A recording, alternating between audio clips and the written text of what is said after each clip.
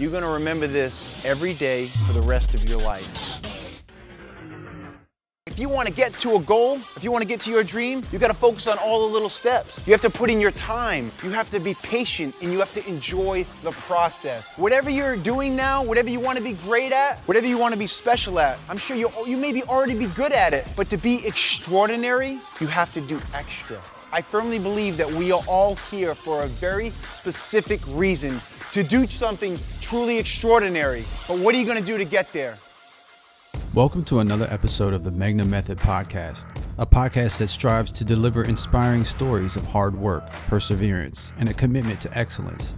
Today's guest on the show is Pete Sousa. Pete is currently a news anchor and journalist for KWTX in Waco, Texas, and has an extensive history in public relations work with most of the major professional sports organizations, such as the NFL, NBA, MLB, NHL, and the NCAA. He is also the host of the entertaining and motivational podcast, The Payoff with Pete, where he interviews many inspiring and incredible people who share stories of overcoming alcohol and drug addictions. This reuniting discussion between Marc and Pete delivers some great insight to self-awareness, humility, and valuing what's right in front of you. You can find the Megna Method Podcast on iTunes, Spotify, Google Play, SoundCloud, and YouTube. Be sure to like, subscribe, and leave a comment to let us know how the Megna Method Podcast has influenced you. All right, so let's just start this up. First of all, I'm so excited to have you on the show, Pete, because we are lifelong friends who met. Lifelong. It's Seriously, crazy to say that. I know, but it's true. Who met at the University of Richmond through the football program. And you were, when we met, you were instantly one of my favorite people because of your spirit, because of your energy. And you're just an all-around great human being. We could tell stories, and I know we're going to get into some of those stories, but let's talk to us. First of all, you know I got to say it. This is a humbling moment for me to be a part of this. To be a part of your life and to be in this orbit is an honor, and that's no BS. It means a lot to be a part of this and to be talking with you, to be catching up with an old teammate who I consider family, and a good friend means a lot. But also to be considered for something like this is awfully cool. Well, thank you for saying that, but I'm going to let the audience in on something. At the University of Richmond, on game days, a lot of families come in. My mother was back home working a couple jobs, so she didn't get to come down very often. She came down, I think, once to drop me off as a freshman and once as a senior when I was presented with the Dudley Award. And there were a lot of great families that I became a part of, and one of them was the Sousa family. And I remember your father and mother taking me out to eat at the Outback Steakhouse. And it's like, you think about it, it sounds so small and not important, but it was so important to be a part of someone's extended family. And I can't even tell you what that meant to me at the time. One will never know, but I'm telling you now that it was incredibly special, so thank you.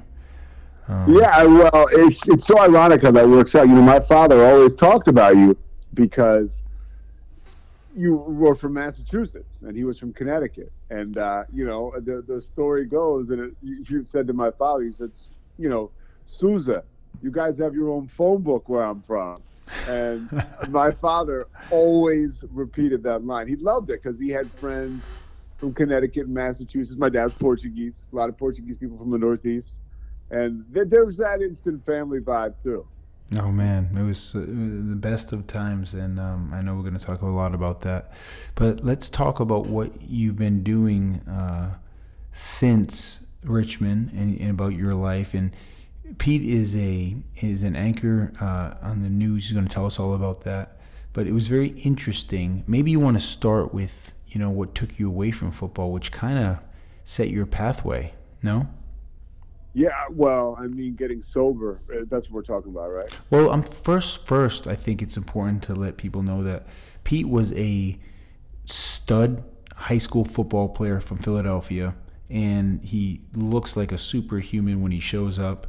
And we're super excited to have a wonderful addition to our team. Great person, great athlete, great contributor. And then he finds out he can't play. So maybe start there. Oh man, it sucked.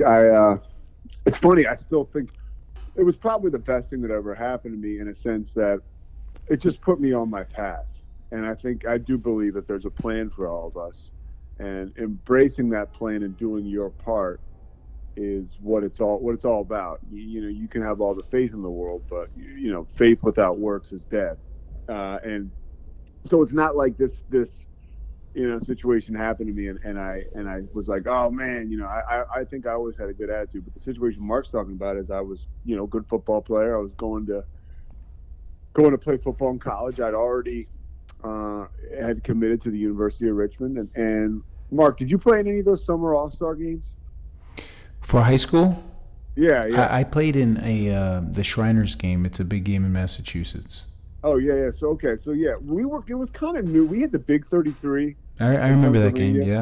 Yeah, which I wasn't good enough to play in, but that was huge. And then we had like this new city All-Star game called the Hero Bowl, and I was tapped to play in that.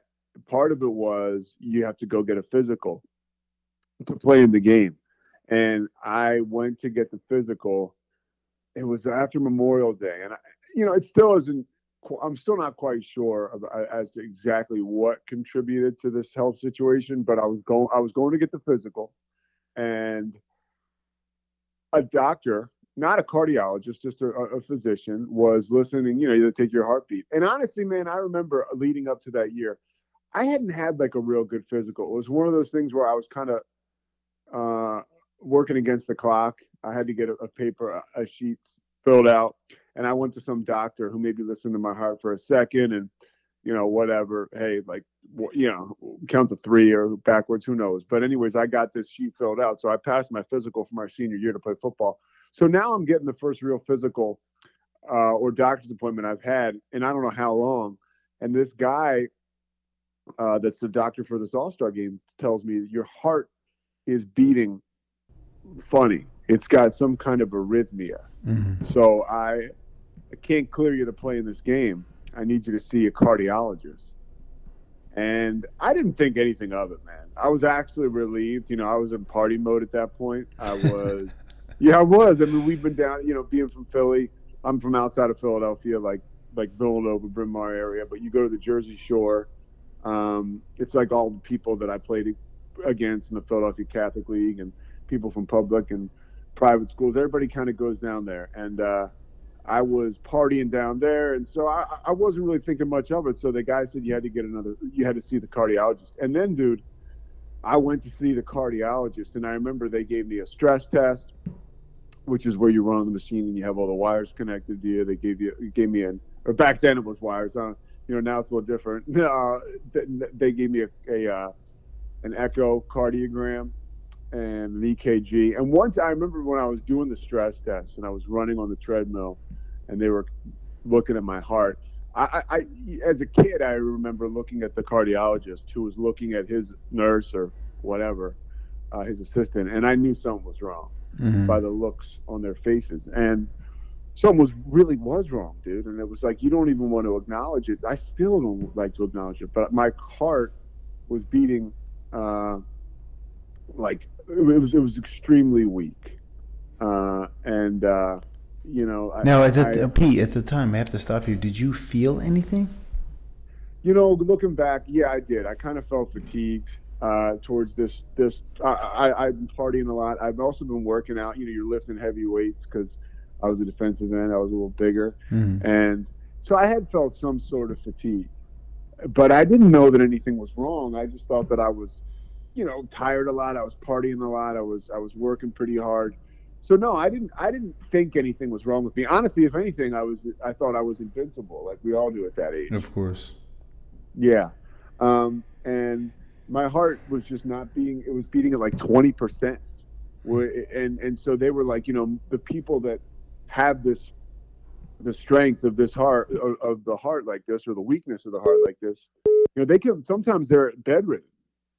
you have something called cardiomyopathy, and this is right after Reggie Lewis had died. You know, being from Massachusetts and Boston, you can't ever forget that. You can't forget Hank Gathers passing away.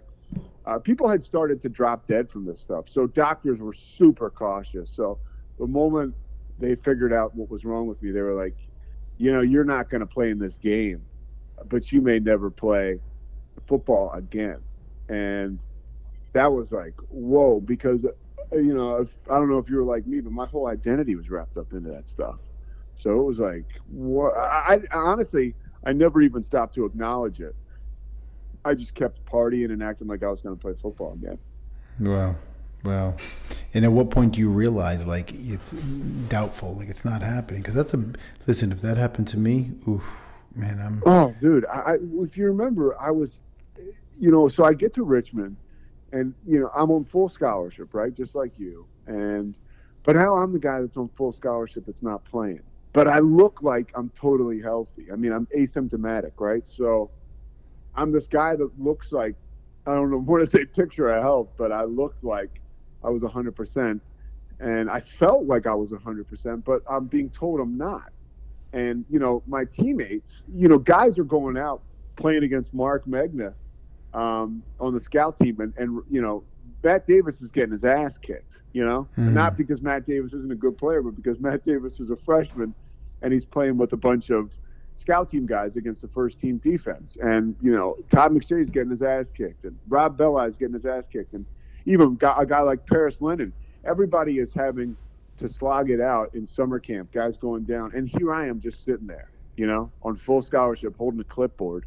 So people are looking at me like, I think as young guys, they couldn't help but to be like, what the hell is this guy's deal? I remember one time I got into like a shoving match with Paris Lennon in the locker room because I think, you know, I was scared. That's funny. I had to write his name. They gave me shit to do, these coaches, right? Like, he's going to earn his scholarship. So they're like, write these guys' names on the board for the scout team. I didn't know. Paris spelled his name with 2 N's, you know, so I put 1 N. Or it's vice versa. And I got it wrong, and he was like, yo, man, you know how to spell my name? I was like, oh, gosh. You know, so now I got to stand up for myself. We're in the freshman locker room. And I think a lot of that was, at least for me, it could be misperceived. Paris and I ended up being good buddies. We lived right next to each other by the time we were seniors. But at that point, I perceived that as a resentment from guys that we're working hard, getting our asses kicked, and you're not doing shit. And you know, too, I had a positive attitude. So, oh, yeah. Yeah, so people were like, what the hell's wrong with this guy? I mean, Mark, you remember, you were always really supportive, and I'm not just saying that because we're talking. You were always real supportive, and guys on the team were supportive. And to go back to it's a long answer to your question, but I was told that there was a chance I was going to play for the first, 2 years. Really? So I would work out with the team. I would lift with you guys. They were like, you know, no, jarring activity. So playing basketball was out, but I still would do all this shit. Of you know, course, so was yeah. drinking and smoking weed. I did that all the time. You know, when I was in high school, I took speed before a football game, and I played very well. Ooh. And you know, that was something. That was one of those things where it was a mind F in a sense where I thought that, okay, I need to take this stuff to be good. Of course. And then also it was like, you know, if I take this stuff, I'll be the person I'm supposed to be. It'll make me as good as I'm supposed to be. And that is a lie. I know that now. You know, that's a lie. Yeah. But I tell you what, if you take that, you have a great game. Guess what? I'm taking it again. Yes. You know, and people think that that's like, oh, that's it. Dude, you make a young person feel like they're invincible, and then they're productive, and then they're revered for it. It's over. It's over. It's over. It's kind of like when someone, I mean, I know we'll get into this, but where I grew up, there was a group of kids who were like gods because they were ridiculous athletes and they were respected. When they drank, they felt invincible, so they smoked pot, they did coke, they did recreational drugs of all kinds, prescription pills, and whenever they did those things, they felt like gods. So guess what? They kept doing it. So all the time, and we know where that leads. Oh yeah. I remember it was a game It was the day after Thanksgiving, and our defensive coordinator, this guy John McGuire, who really helped me out, was an influential guy when I was a kid. He got University of Pittsburgh, to come look at me, and I didn't have any. I just wasn't motivated. I didn't take any speed, and I played awful. And honestly, looking back, that eats at me because Mark, you were God, you gave 195% every game, and every workout, and every moment. I appreciate it. Well, it's the truth. And I had this sickness. I don't know, ego as a kid. I got my first letter from Temple University when I was a junior, and you would have thought that I got drafted #1 in the NFL. Like I was all screwed up. That's a big deal. That's a big deal, though. People don't know that. It is, but I didn't know how to handle any kind of success. So this coach from Pitt was there, and I played awful. And I remember my coach telling me, what were you, hungover? And I wasn't. I just didn't play well. And I remember attributing that to, it's because I didn't take, Adderall before. Yeah. So I'm less than without that stuff. Well, I mean, so that's where it starts, Pete. And then, you get to Richmond, you get paired, you get the responsibility of, and I think this is a very powerful lesson. I was talking to someone on our team here at Anatomy today, and I said, everything happens for a reason. And then I started to think in my head, Pete Sousa didn't get to play football, and now he's an amazing anchor. Todd McShay didn't get to play football, ESPN. Joe Douglas didn't get to play at the next level, GM of an NFL team. It's not exactly terrible, you know what I mean? So no, and it's about like dealing with the hand you were dealt and moving forward. Oh wow, powerful, really. Yeah. And so you get dealt that hand, and after you let's talk about your role at Richmond that you took on, and then how it transitioned from there. Well, that was, and I know you've had Coach Reed on here. I'm gonna have him again, by the way, because I can't tell you how many people say they want to hear that man again. I'm not kidding. Dude, the guy is unbelievable. He's unbelievable. And look, this is something everybody needs to know. That guy puts his money where his mouth is. He gave me a scholarship. He could have said, hey, we're, and the NCAA, at least back in the day, they would renew scholarships once every year. Like, there was kind of a technicality. But if the University of Richmond, after offered me a scholarship that first year, they could have put me out to pasture. This guy can't play. Medically, he isn't cleared. We're not going to renew his scholarship. Coach Reed didn't do that, and he knew I wasn't going to play. And he not only did that, but as a man, he made sure that I stayed under the tent and with you guys. He gave me responsibilities, and one of the roles I had was breaking down film. One of the roles I had was filming practice. And I'll tell you, when I had to, my freshman year, I sat on the sidelines and didn't do much. I charted plays during games, but, they really didn't know what to do with me. Sophomore year, they're like, okay, we're going to, if this guy's keeping a scholarship, we're going to stick his ass up in the tower, and we're going to have him film practice. And that was a real ego blow. And when you're a kid, you don't even know what an ego blow is. You just know it doesn't feel good. Right. I didn't know how to process it. And I was pissed. And I would go up and film practice. And I was lucky that our boy McShay I was, this isn't lucky, but Todd had back issues. And he basically had to walk away from the game. And he and I were close. And I remember just kind of being like, hey, you could do this and you could work it out. And Coach Reed brokered a deal with Todd. I think there was, money put towards Todd's. He told me. Todd was on the podcast. Todd said, hey, we can give you some money for food and books and pay for a little bit of this. And, so Todd went home. And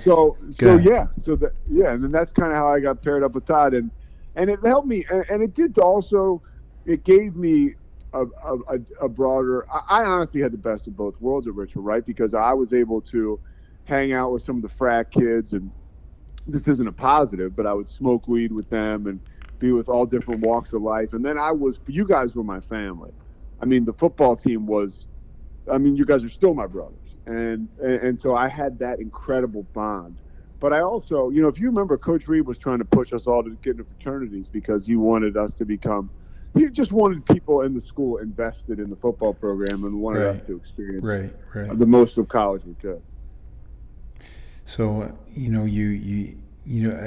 there's so many stories, but, you're filming, and just to tell you this, you'll always be family, you'll always be a brother, and you're one of the most important people in my life. And I don't talk to you a lot. We exchange social media, text, but, it's so unique because I know that there's a bond that happens in college like that.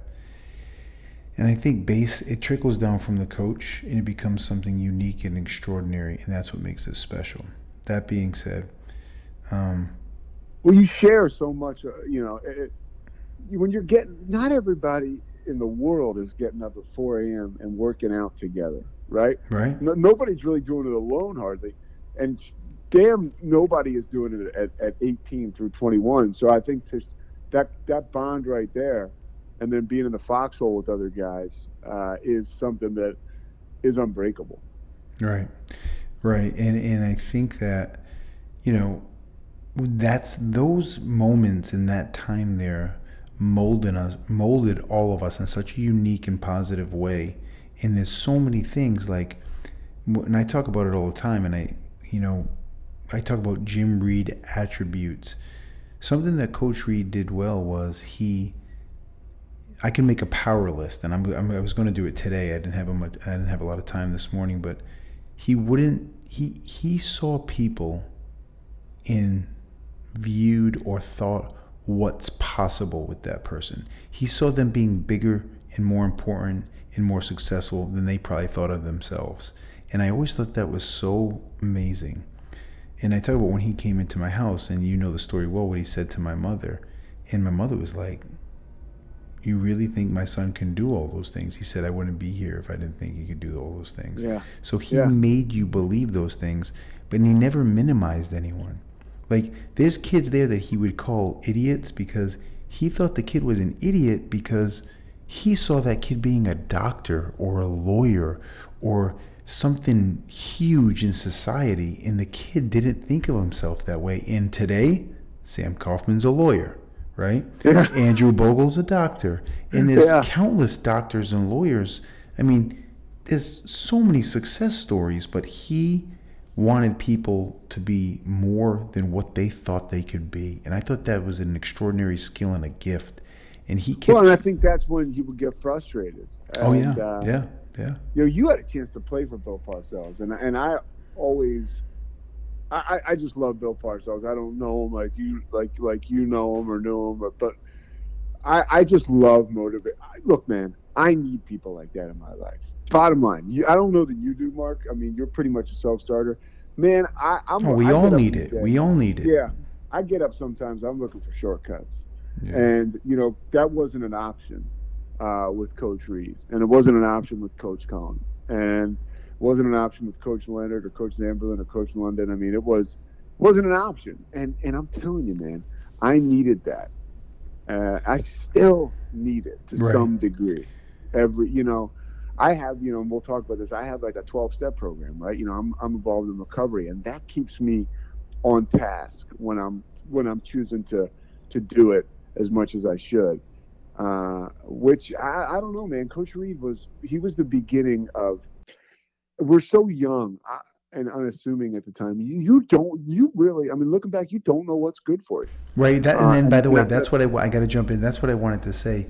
At the time, some of them, like, not only do you hate the experience, you hate the person dishing it out to you, and you think that, you know what, I don't need this shit. I don't need any of this. This is not something I need. I don't need him barking at me. And the coaches are looking at you like, if you don't have this, do you have any idea where you're going to end up? And they're not wrong. They're not wrong, because without that direction, discipline, and structure, do you think you could have pulled off what you're doing today? Honestly. No, I always had that gear, which brought me back to like the fundamental. At least I knew what hard work looked like, right. And I knew what accountability looked like. And I had to act myself into that thinking, right? The being accountable. I couldn't just say, hey, I want to be accountable. I had to learn how to do it. And it starts new every day, right? Because some days, like I said, I'm looking for shortcuts, but it started. That was the first time I was accountable. And dude, we talk about my drinking and stuff like that. The moment my addiction and all the alcoholism really took off was the moment I was out of the nest. And I'm not talking about my parents' nest. I'm talking about Coach Reed's nest, the Richmond football nest. Those guys, man, if we got like under a 2.0 or a 2.5, which is not good, right? But if our grades dipped, I was going to be sitting in study hall on Saturday afternoon in the spring, staring at the head coach. Yeah. Fear. It's called fear. It's called fear, man. I mean, he kept us accountable. And, I at the time would be like, oh, this guy doesn't want me to fail out because he doesn't want it to look poorly upon him. That guy wanted me to be the best I could possibly be. That's so interesting and so powerful, Pete. Like, it's kind of like, I tell the team here, like, they think at times that we're pushing them to make the brand better and make the business better. And of course that's there. I understand that's a part of it. But at the end of the day, I was telling a story. I spoke in Seattle about a month ago, and I said, you think they're pushing you to build the brand. They're pushing you because you're probably behaving in a mediocre manner and you're not the best version of yourself. When you walk around and you take pride in your work, you straighten up the facility. When you ask, what else can I do to be helpful? You're practicing being a better person. Do you understand that? That's about you. That's not about the business. And if you don't do that now, you're not going to wake up at 40 and go, let me do that. You just won't. Yeah. You won't. No. So none of that stuff happens overnight. And you might as well get busy doing it because it's fulfilling too. That's right. That's right. You want to have that. Look, man, that's what you just described there. Those are all esteemable acts. And if you want to have genuine self-esteem, you have to do those esteemable acts so you feel good about yourself and you have a natural confidence that has developed over time. Because when you're not doing shit you're ashamed of, you're going to have confidence. And this is not, none of these thoughts or ideas are my own. I stole all this stuff, but I've been around people who know more than me or who walked it before me, and I didn't understand it back then. I certainly didn't. I appreciated Coach Reed, and I always liked him. I always liked all our coaches, and you and I have the luck. We have the good fortune of seeing our coaches. I saw Coach Leonard. I was working a football game. I know I sent you a picture at in Colorado State. No, what was it? Utah State. And because I do some freelance football, and I saw Coach Leonard, and I had to go say hi to him before the game. I was down the field, and he was so floored to see me. And of course, right away, I'm like, we're talking about keeping up with people. Marc Megna, very successful down in Miami, very successful. I'm like, oh man, I Joe can't. Douglas, general manager of the Jets. It's like he was so proud. He was talking about, and I told him a great story. My dad died a little while ago, and you brought up my father. And this is the Richmond football family. I'm home with my girlfriend. We had a year later, we had a little get together, and I didn't make a huge deal about that it was happening. And dude, before the mass, Matt Davis walks in. He drove from DC down to, just did the down and back. Oh my goodness. And he walked. I was like, it meant so much. He comes in solo, and I told Coach Leonard about that because this is probably about a month ago. So that it just happened about a week earlier, and I could just tell on his face, you can feel that he was just like, so it's something you can't describe, but when you're a part of it, man, it feels good. And you got to keep tapping into it. You got to keep having conversations like we're having, and when you see a coach, take the opportunity to go.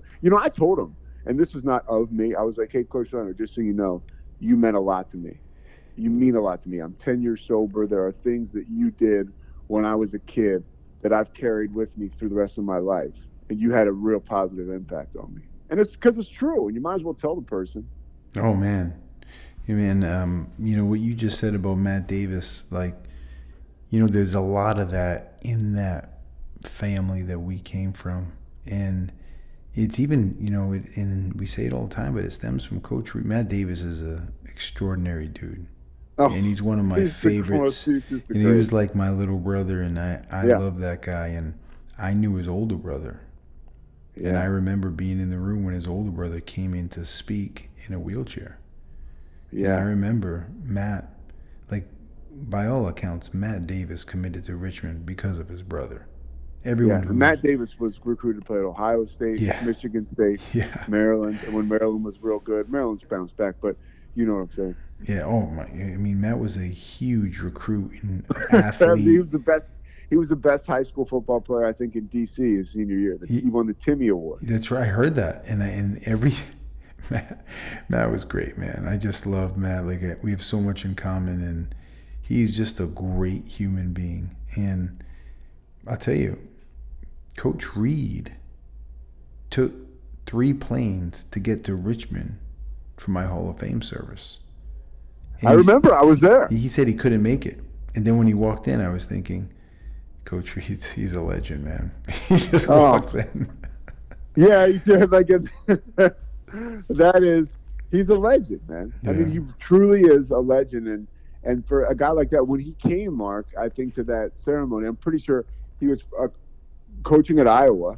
Yeah. And he was recruiting. Yeah. So he was in the weeds, but he made time to get to show up for that. I hear a voicemail.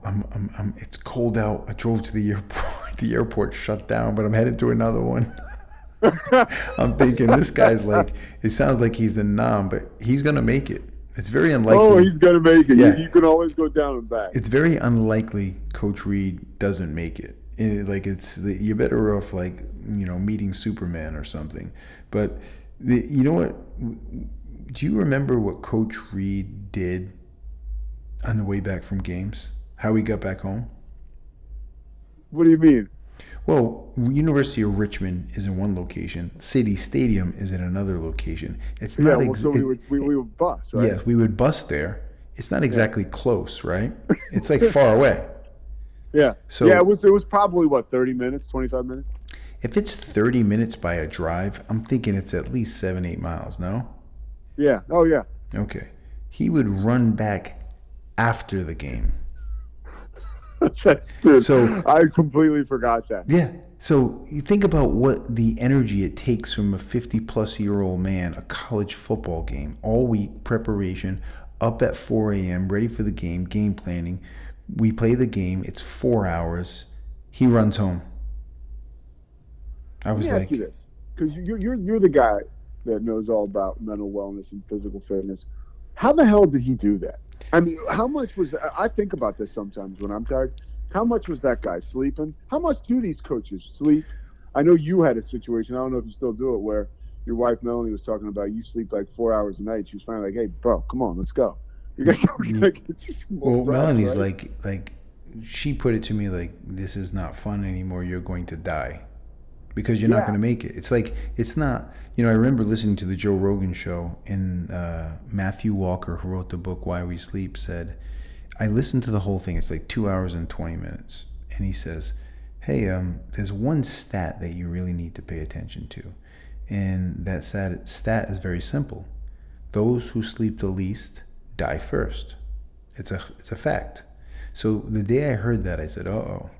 I said, I'm certainly winning that contest. And I don't want. That's a contest that I don't want to win. So I need to work on that. I mean, I'd be lying if I sat here and was nodding my head like, oh yeah, I need. That's something I need to find time for in my life, which is like I need to find a way to get more rest, just because of the hours I talked about. I work mornings and it's crazy, and so sometimes that thing leads me. I remember I would text you in the morning when I started to do mornings, because I knew you were the only person on earth who I knew that was going to be up at the same time.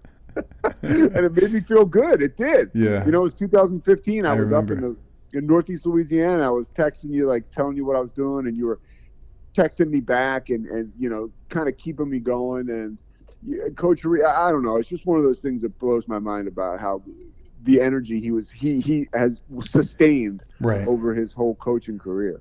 Right. So to answer your question, I'll tell you this. I firmly believe that there are certain people on this planet, and that I'm not insinuating don't need sleep. Everyone needs a great amount of sleep. Sleep is one of those powerful, I call it vitamin S. Sleep is everything, right? Yeah. But You got to think like Coach Reed is one of those unique people in this world that has the ability to make his mind like a sniper rifle and go right at his target, and he will absolutely die. And everyone says, yeah. I'm like, no, he gets it done, and he does things that most people, listen, I'll tell you another quick one. He wanted to save money for recruiting. He was recruiting people in New York, New Jersey, and Massachusetts. He drove up there on a Friday or a Thursday, scouted, was at the day before practice on Friday in Massachusetts. He drove up there to prove a point, to save money. Yeah. I mean, that's crazy. That's like, do you know how much sleep do you think he got on that trip? Oh, that's what I'm talking about, dude. I'm not to belabor the point, but what do you think he was averaging? Like 3-4 hours? And I mean, in season, think about it, dude. Yeah. I mean, it's crazy. And he's still kicking and stronger than ever. So, you know, yeah.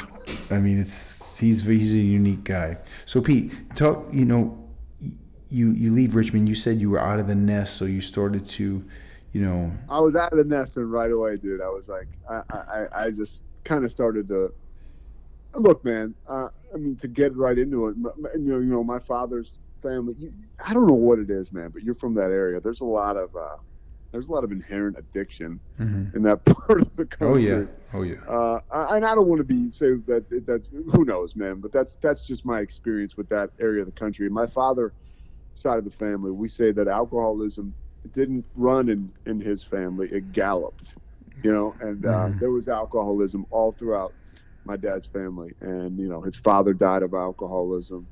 You know, his sister did, and a lot of like my cousins and stuff really, some died from addiction, and some ended up in prison. And I don't know, like, it wasn't really talked about. It just wasn't. It wasn't a discussion. So the moment I started to drink, man, I tell people, when I was in 8th grade, I would go to the dance and I would be terrified. And then I started to drink in like 9th and 10th grade, and I couldn't wait to get there.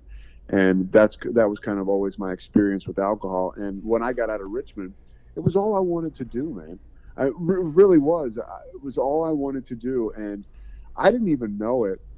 I was already blowing up my life. I lived down in Philadelphia. Ecstasy had just kind of come on the scene, and I was taking this stuff like Tic Tacs. And I mean, you're making yourself dumber. I mean, that's the one drug, and I did them all. But I can remember waking up the next day being like, I am way short, you know, 3 bottles short of a 6-pack right now mentally. I'm not with it. And, you know, McShay threw me a lifeline. Todd McShay, he and I were super close at Richmond, and he said, I got this opportunity you'd be perfect for. Because I did have, like, you know, some natural skill, God-given talent. I think we all do. And Todd had been witness to some of that. And he gave me an opportunity. So I moved up to New York from Philadelphia, and we started working together. I worked in football, part-time for an agent and part-time for a football scouting service. And it was an incredible opportunity. But I wasn't ready for that either. You know, I was not focused on, I mean, I was focused on my job a little bit, and I think I had some periods of success, but it was, when am I going to party? You know, that was the number one thing. And so the structure we had at Richmond, once that was stripped down, I was up to my own devices, and my own devices were no good for me. No good, you know? Well, I mean, it's Todd throws your lifeline, and I know Todd McShay is ESPN college scouting, one of our friends, worked very hard to get where he is. How do you change your behavior? Because this is a journey, and I have someone I know very well who's close to me who, you know, went through this process, and we talk about it a little bit. And I'm always, you know, to change your behavior it's one of the hardest things in the world. Most people don't change. That's a fact. So how did you get yourself out of this, Pete? Because you're partying, you're drinking. Well, I mean, talk to me about the journey. It's not of me to get out of this. It's really way bigger than me, right? Like you know, you could get into all the details and you could be here all day talking about it, but of Todd and I are working together, and you know, I start to do. We're living in New York City. We're living on the Upper East Side, and I start to do cocaine, and it's just, you know, the first time I did that, it was like, okay, I think I want to do this every day for the rest of my life. Like normal people don't do that, and so I just quickly went off the tracks, and you know, I disappeared from New York. I'm back home in Philadelphia. I'm living with my parents. And you know, I wrecked a car. I ended up bottoming out at like 26, right? And then I started to go to 12-step meetings, started to go to AA, and it started to work. But I wasn't ready, dude. I just wasn't ready. I had to be, you know, sometimes people need to be a part of, and I felt like I wasn't committing 100% to being sober. And I still had one foot hanging out with my buddies who were great guys, but they could handle smoking marijuana and drinking. I couldn't. So I go back to doing that, and I get jobs working in the NBA, and I have these, you know, your ego's pumping, you're traveling with teams, and I was doing public relations. But really what I was just doing was prolonging my pain in drinking and using. And I was also, you know, it's cheating death, man. Remember now, I got cardiomyopathy. And I'm addicted to cocaine and Klonopin. You know, it's just and alcohol was always my baseline. So I bottomed out when I was 33, man. And I mean, so many things happened. And you know, your bottom, you can always dig deeper, dude. And one day I was going to meetings, you know, AA meetings, and I couldn't stop drinking. You know, I before, when I wanted to stop, I could go to meetings and I could stop. And dude, I could not stop. And I went to a meeting with the guy, and this guy was like, "Look, man," he just shared his experience. That's what we do. And he said, "My experience is I went to rehab and I got well." And I remember thinking to myself, I don't know what it was. It was a God thing, right? It was bigger than me. But I was basically like, this is my last chance, you know, and, you know, you'll read literature associated with the Alcoholics Anonymous, which is like, let the alcoholic think it's his idea to get sober. You know, it's like an ego thing. And at that moment, I go home to my parents, right? I'm 34. I'm 33. I'm living with my parents. And I put my hands on my hips. I'm like, I have an idea. I think I should go to rehab. They were like, dude, it's about time, you know? And away I went, dude. At 33 years old, my life's completely changed. I went to treatment in Pennsylvania, a place called Karen with a C, and I started to follow suggestions, dude. And I started to, you know, I got done rehab, and they're like, you need to go somewhere else. I'm like, somewhere else? What are you talking about? I just spent 30 days cooped up. You know, we're sitting here talking on the Wednesday before Thanksgiving. I spent the Thanksgiving 10 years ago in a treatment center. And I can't ever forget that, because if I do, I'll probably drink again and end up right back there or worse. So how long were you there for, Pete? I was there for 30 days. And at the end of my stint there, this is when the magic really started to happen, Mark. At the end of my stint there, they were like, we think, you know, a lot of people have this model of long-term recovery. And, you know, as it was put to me, it's like a couple months for the rest of your life. And it's the best thing that ever happened to me. Getting that gift of desperation and having nowhere to go, the gift of unemployment, right? They were like, you should go somewhere else. So I went to another, a halfway house, basically. So wait, so you go for 30 days, and then they say you should go to another one? Yeah, which at the time you're like, you know, and that was the miracle for me. I remember being like, all right, fuck it, like I'll go, because it was working, right? I bought in. When I went to rehab, I bought in. I didn't want to drink anymore. I was done, and I started to actually talk about my feelings and be vulnerable, and it started to feel good. And I got the feelings from talking about that stuff and being open about my pain. I got the feeling from being honest like that I used to get from getting high. And I remember thinking, okay, this can work. And honestly, I remember being in rehab, and this scientist, you know, you can talk about God and a higher power all you want, and that works for me. But man, there was a doctor that put, you know, a brain on the wall. Like, you know, this is your brain on drugs, you know, and 6 months from now, if you never drink again, here's what your brain would look like. And it was a brain that was starting to function normally again. And they were like, in 18 months, you'll almost be back to totally normal function. And I remember thinking, like, so you're telling me I could go to the movies and have Reese's Pieces and a Coke, and I'll enjoy the movie like I did when I was a kid? And the guy was like, yup. And I remember thinking, my God, I'm in. And Wow. Wow. and then so I go to the extended care place, and I've told this story, dude. I was working in the NBA. I worked with Todd and living in New York, and kind of you think you're a big deal, and you're not, but at least you think you do. Well, you get a job working. I worked at a Kentucky Fried Chicken in the halfway house, Mm-hmm. um, and I was terrified. I walked into KFC. I was like, I looked at the register like I was trying to fly, an F-150, or not an F-150, but an F-4, or like a fighter pilot. I didn't know what the hell I was doing, and I had to learn all this stuff again. And it was there that I got the ego has to be smashed, and my ego was smashed, and I was given a foundation to appreciate, have gratitude, and that's how I found. That's how I changed my attitude. That's how I changed my actions. That's how I changed my life. I was broken, and I had nowhere to go, and that got me into right thinking. Mm-hmm. And I mean, I don't, listen, I don't. You know what's interesting? I've talked about it a few times, but after football ended for me, and I've been playing football since I was 6 years old, and then now I'm 30. I don't know if it was like 29, 30 years old, and I'm done in Montreal. Now Montreal is a party city. Like you don't want to leave there, and I knew. And you were the toast of the town. Well, I don't know about that, but come on. No, I know this. The Montreal Alouettes hadn't won a CFL Grey Cup championship, whatever, since 1977 under Marv Levy. We won. It was a lot of attention, and we were treated really special. It was like, I don't think that this is normal. And I never wanted that to end.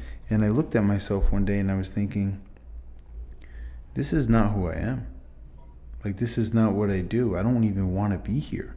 But I had great friends there, but I had such a void in my life. And I think it's just, not that it's natural. This is when you were done playing? It was when I was done playing. I think that we kind of have this moment where I'm going to turn my head and not let this stuff bother me.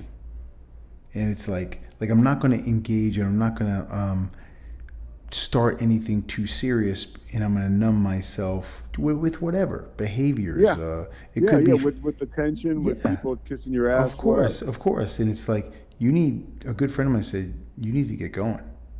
And I was like, what do you mean? He's like, you can't just like work out all day and like just train and party. And I was like, he's absolutely right. Yeah. Like, he's absolutely right.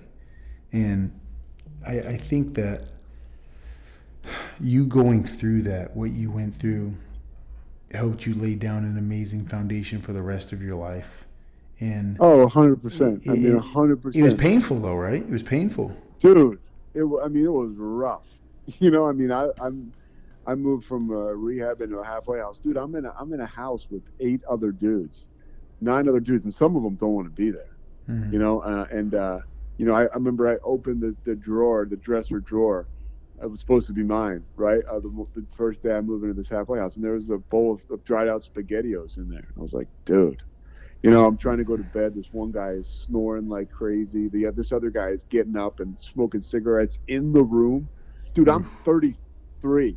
I'm like, wow. And my first day, I wrote we didn't have computers, we didn't have phones, and we used to go to the library to like kill time. If you had a job, you'd go to the library. And I remember writing my brother an email from the library, like, you got to come get me out of here. And the person that worked at the library was like, yeah, you need to leave. You can't be sending personal emails. I was like, man, tough times. But, I can talk about all that stuff. And those are the esteemable acts, dude, right? Like for the first time in my life, I learned how to do stuff on my own. I learned how to process feelings and emotions without getting drunk. For so long, every emotion I had, I didn't even know what I was doing, right? I was just pouring substance on it, and I wasn't learning how to feel. I wasn't processing any emotions, and I was a wreck. But by being a wreck, And by literally turning my life over, like you said, by changing my actions, I got the opportunity every day now to embark on a life beyond my wildest dreams. It's just whether I want to do the work, dude. You know? Yeah. At what point? Because I always talk about like the person I was from like birth to like the end of football and well into my 30s and early 40s. Like I was like a super angry, aggressive person. Like I'm a polite person and I'm a respectful person 99% of the time, but you know, I had like this angry streak in me.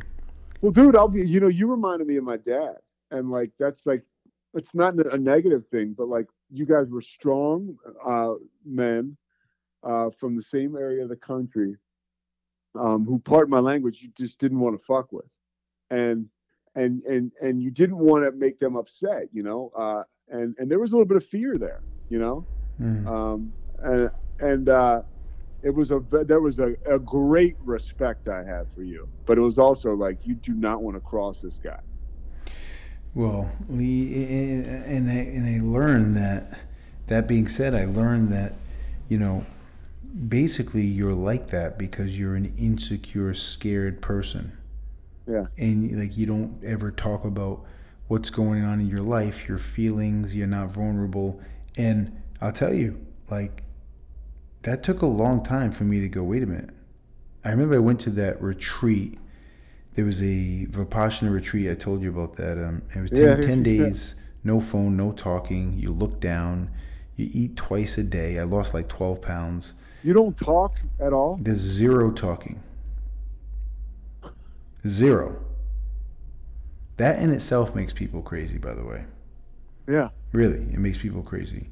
And like you start with 70 men and 70 women. You meditate 10 hours a day in complete silence. Each session is an hour. And you know, you got to do 10 days. And the reason they tell you to do 10 days because you don't start becoming aware and understanding who you are until like the 7th day. And I can't tell you how many people have left and then they basically don't stick it out and then they have to come back and they're so close. But it took me all that time for me to have my aha moment and say, wait a minute, all the stuff that I say about or think about other people or judge, that's me. Yeah. And I got to work through this because I don't want to be a 70-year-old man, you know, or a 60-year-old man or 50-year-old man and be an asshole. I don't want to be a person that, and look, it doesn't matter what anyone thinks. It's what I thought and what I knew. Yeah. I'm tired of the insecurity. I'm tired of all this stuff. I don't want people to look at me and say, you know, I see certain people who are so successful in life and they act like children. It just makes me, it's crazy. And I think, when did you have your moment where you're like, you know, I gotta start dealing with some of my things and, you know, my internal dialogue? When did you have that aha moment? I think it's funny. It was like, you know, I knew that I had to stop drinking, right? I mean, I knew that, but I had no idea what was going to come with it. So being an alcoholic, when you get into recovery and like 12-step work, you stop drinking to save your ass, right? You stop drinking to save your life, for me. And then all of a sudden you don't realize you're involved in this program where, you know, you have to face all this shit. You know, like we got, you know, if you know anything about the 12 steps, we do a 4-step, which is like it's called a personal inventory, a fearless and searching moral inventory. So I look at myself, my whole life. I write down on a list of paper all the people I have resentments against. You know, Natalie, the girl when I was a freshman, who basically I dated for 3 days and she dumped me at the high school dance. You know, I treated women poorly for a decade or more because I'm still pissed off about how this girl broke my heart. But that's real. That's real. It's real, dude. And so like, and here I am running around, the 6'5", 230-pound big guy acting like he's tough, and I'm the biggest pussy in the room. But my fear is being taken out on other people. So when I started to get into inventories like that, I started to realize, okay, I am responsible for my part in all this stuff. And, you know, regardless of what happens to me, I control my attitude. That's the one thing I control. because stuff's going to happen around you in life, man, and it's just going to go down how it's going to go down. And at some point, I realized how I react to it is going to be everything. And I think that point was when I got into working the 12 steps. After you write that inventory down, you share it with the sponsor, and or a priest or whoever, dude. There's no like stringent rules, and you share it with another person though, and 100 times, I'd say in my experience, 100% of the time, the person you share it with is going to be like, yeah, so what? Whatever you think you did, that's the worst thing in the world that you've carried around shamefully for your whole life. It's all bullshit. You got to let it go. You got to let it go, or it's going to follow you, and it's going to be this, it's going to just be an albatross for the rest of your life. Right. And here's another thing, dude. You help people all the time, Mark. You are a man of service. If you want to be of service and you want to help people, you got to get out of your own way. You got to get all this crap out of the way. Otherwise, you're going to be of service to nobody. Mm-hmm. It's you say it, but a lot of people don't want to take that inventory and take that step, and I get it. I get it. It's like a fearful thing. Someone told me this many years ago. They said, you know why they don't want to like deal with it, Mark? Because even it gives them a sense of who they are in security. Now, if they venture outside that personality or that behavior, they're scared. They don't know what's going to happen. At least they know that, right? But to change is so scary for people. It it's really terrifying. And that goes back to your question. I didn't really have a choice. Look, man, like I think we've established, I wasn't the most thoughtful young man in the world. So when I was faced with this stuff, it was out of desperation. Mm-hmm. I just walked into a room. I said, I got nothing left. I need somebody to help me. And they were like, okay, well, if you want to get well, here's what you got to do. And I was like, whatever it takes. So I had to be pushed to that point to be able to confront all that stuff that can, no matter who you are, whether whether you've got a problem with drinking, or whether you've got a problem with eating, or whether you got a problem with your self-esteem or whatever, there's a way out, Mm-hmm. And it's taking a hard look at yourself, and that shit ain't easy. Nice. So tell us what you're doing today, Pete, because I talked to Pete the other day, and he was on a run, and he said it's interesting, Mark, I don't just go on the run. Now I do the run walk. I do the intervals. That's called age, Pete. That's called age. I was talking to my girlfriend, and I was like, and it's true. I said, I was telling Mark, I was telling her about you, and I was like, I told him how, I run walk, and then sometimes you forget who you're talking to, and I'm like, what have I got to prove anymore? And you're like, come on, man, the best years are ahead of you. That's right. And it's true too. I mean, that's the mentality. I need to find that gear sometimes. Sometimes I'm just trying to slog through, and this goes back to what I'm doing today. I do, like you, I do a podcast and try to put out there and help people. It's called the Payoff with Pete, and I had this guy on today, who's a 90-year-old guy. Flew 159 combat missions in Vietnam. He's sober, 30 years, and he talked about, he wants to be in heaven in the afterlife, but there's an opportunity to live heaven here on earth, as this guy put it. Wow. And he said, "You right? I mean, and that's powerful. kind of what you were talking about the other day. It's like, dude, you don't just want to get through the day. You want to embrace it. You want to appreciate it. You want to be grateful." So to answer your question about what I'm doing today, I'm trying to turn my will over, every day, and to do the right thing, and to stay out of my way. And that's from a spiritual side, because of some of the tenets I picked up through getting sober. But for work, and this goes back to what I was saying about you, just to kind of round out the early morning stuff. I get up at 2 a.m. I drive to work. I'm a news anchor, and so I'm on the air at 4:30. I'm off the air at 7, and then I'll do some other stuff. I try to use the platform for good. I didn't,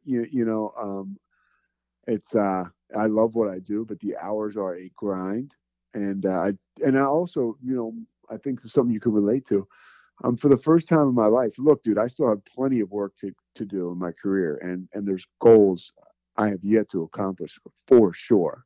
But at the same time, too, I'm finally starting to say no to stuff, and I'm having trouble because, like, I was always just so happy to be asked to do something. Mm-hmm. Hey, do you want to work this football game? Hey, will you work this baseball game? I started to do baseball play-by-play for ESPN this past spring, and that's awesome, and that's something I'll never turn down. But then there's other stuff where I'm just running around doing everything. And my girlfriend's like, dude, what are you doing? You're 44. You got to rest. Yeah.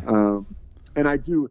So I'm working towards that balance now. But it's one of those things where it's like, you have to kind of you still have to learn to sit still with yourself and breathe a little bit and enjoy it, because you don't want to be worn down all the time.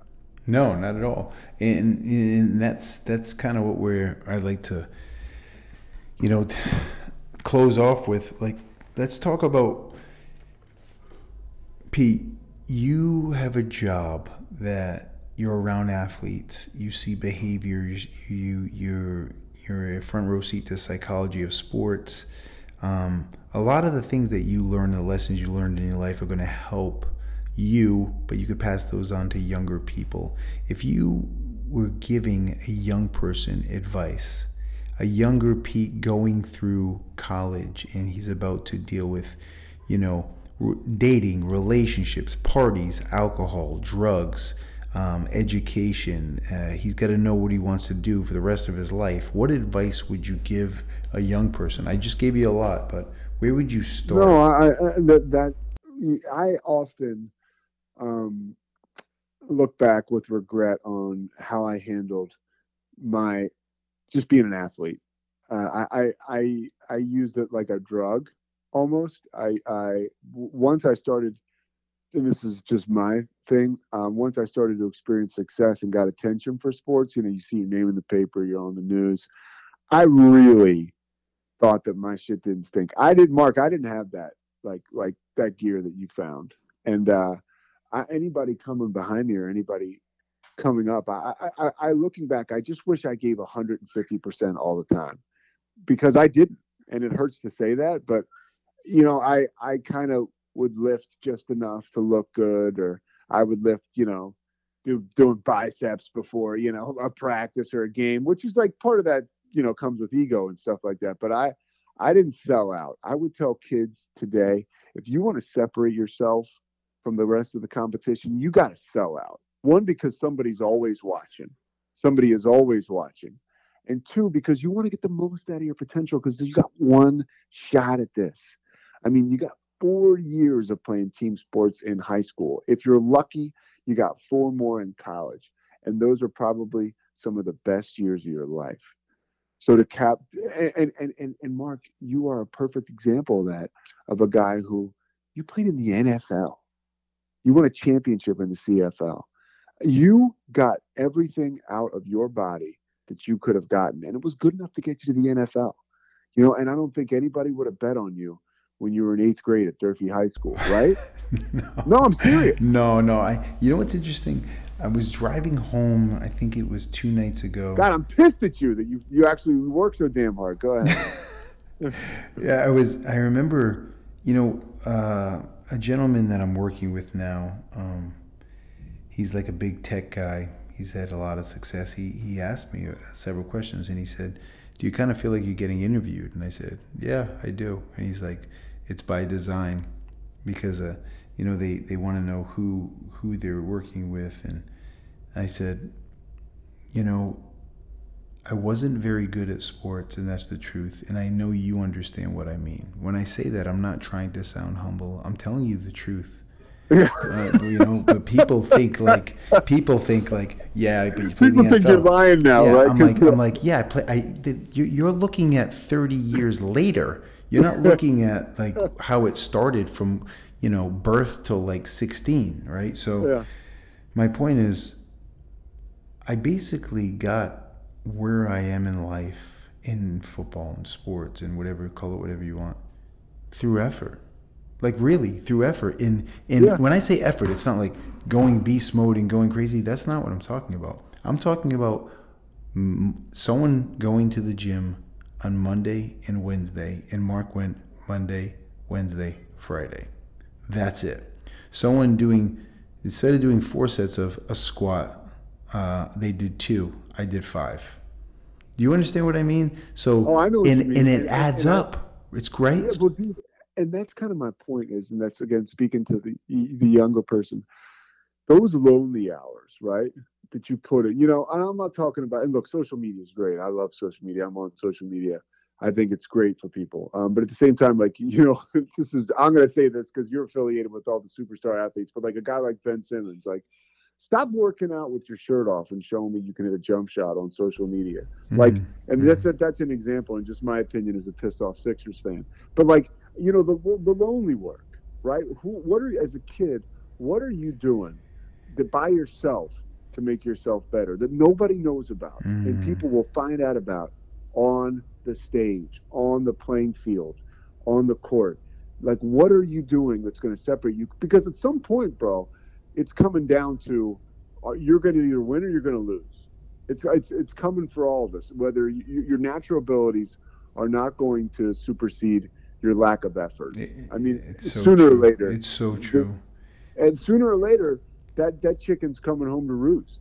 So you've basically got to figure out yourself, are you going to work harder than the next guy? Because, dude, young people, looking back, and that's the miracle, is to be able to think like you thought at that age, Mark, which, that is special from your mother, from whoever, but you had the ability to understand that hard work would do that for you, or that was the only thing, your only way out, whatever.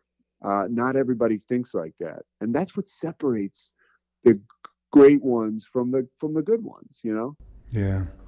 Yeah. I just, I have it, as Coach Reed said when he was on the show, he's very concerned that young people are losing their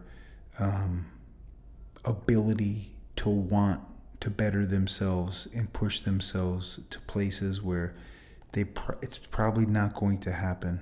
And then they don't fulfill their potential. And I say this all the time. If I see someone who's really asking real questions and they want real answers, I'll tell them point blank. I'll say, dude, do you realize you have a responsibility? And they say, what do you mean? I'm like, you have a responsibility to do your very best and become what you're supposed to become. Because you have to show the people who love you in your circle what's possible. Like, you have to show people what's possible. Like, it's an obligation. You have to do it. And if you don't feel that way, look around. You're not going to wake up and be Mark Zuckerberg or Steve Jobs or, Tom Brady. You have to dig. Life is short. You have to make it happen. And if you don't start now, you're running behind, man. And I'm not telling you to kill yourself. I'm telling you to pick something. It doesn't matter what it is. Be good at it, and then you lay a foundation. It's not about the thing. It's about you caring to be good at something and going all in. Did you see that from Tom Brady when you were with the Patriots? So I'll tell you, Randy West. I'm gonna tell a quick story. Go. So when I was working in football after college, I was working.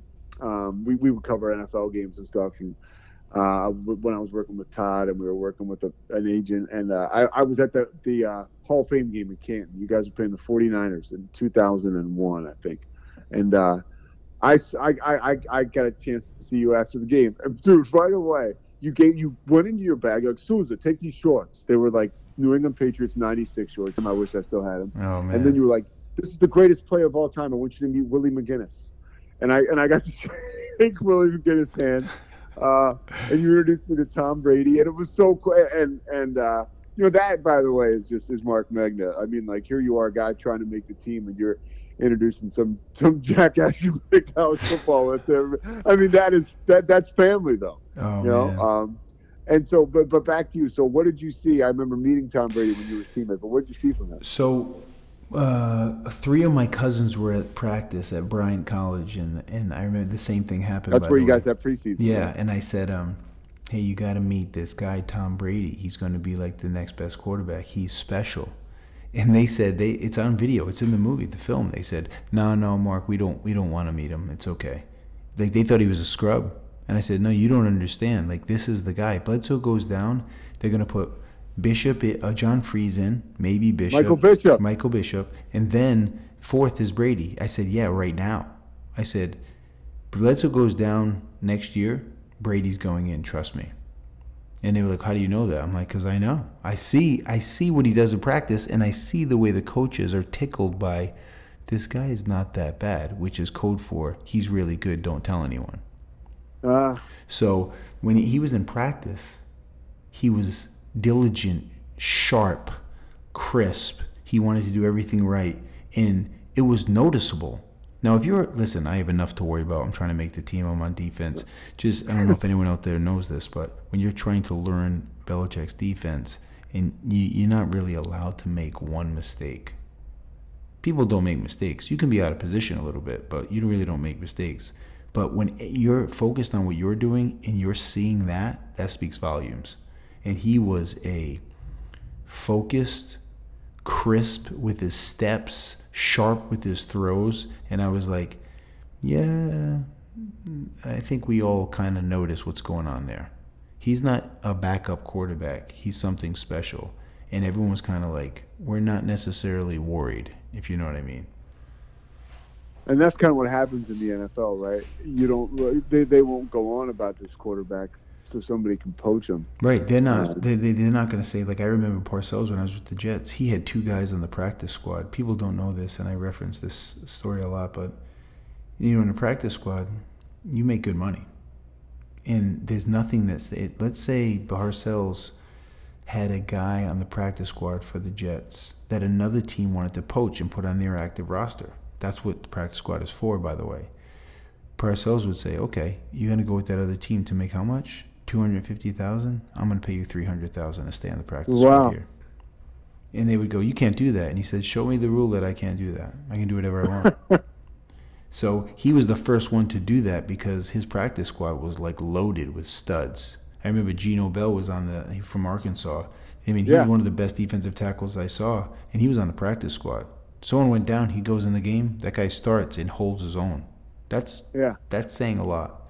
So coaches always had tricks to keep like great guys on the roster, but you didn't really know who they were. And by the way, they didn't want you to know who they were. Yeah.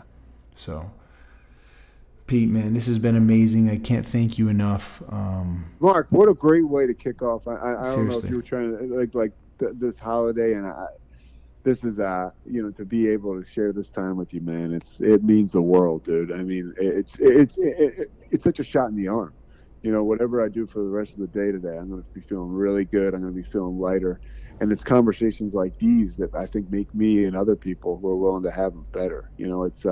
This is the kind of shit that, I wouldn't be talking to you like this if I was still drinking or still, in my own way all the time. Yeah. It's a special deal. These are special relationships, and to be able to share stuff like this with you is awesome. I'm super stoked for you, man, and I'm super happy we get to talk. You're one of my closest friends in life because we have a lot of connections, and we got to talk more, man. Let's schedule some phone calls at like 2:30 a.m. I'm all about it. And one last thing. If you haven't seen a Kid from Fall River yet, you need to get your head out of your anus and go see it because it's unbelievable. Everybody in my life that saw it said they were blown away. And that's coming from me. That's not coming from Mark or anybody else. No, I appreciate that. It's awesome, dude. So Pete's referencing Just a Kid from Fall River, and Pete's in it, and not only is he in it, but like the film is not made to boast about Mark Megna. I want everyone to know that the film was actually made by Randy West of Monarch Productions, one of our Spider alums, who's an incredible human being, one of my close friends. He was just at my house this past weekend, and he's the best. He is one of the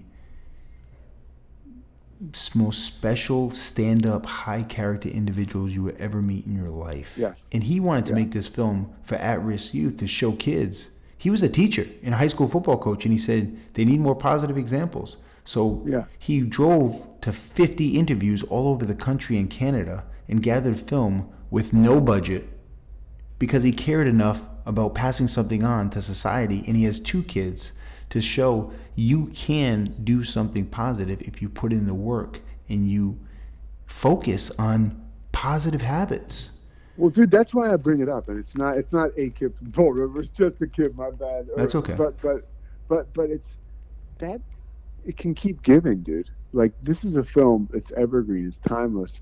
I think that young people need to watch it because it's funny how things come full circle. It's exactly what I was talking about earlier, that I couldn't find this in myself, but you did. And it's, well, if you can show it to younger people and let them see it, it is terribly inspirational. Oh, thank you so much, Pete. And thank you, Randy West, for making something so incredible. That guy, I don't know how he does it. He's amazing. But Pete, you're the man. Have a wonderful holiday. Give my best to your family and your significant other. Tell the doctor that is your significant other that, if it doesn't work out with you, I know a lot of other people. I'm kidding. I'm sure she, man, like you said. Yeah, I'm sure she's wonderful, and you both are wonderful together. Give my very best to her. I love you, brother, and love you too, man. Thank you for your time. I'll talk to you soon. All right, Mark. It was a pleasure. Okay, bye-bye. Bye, bud.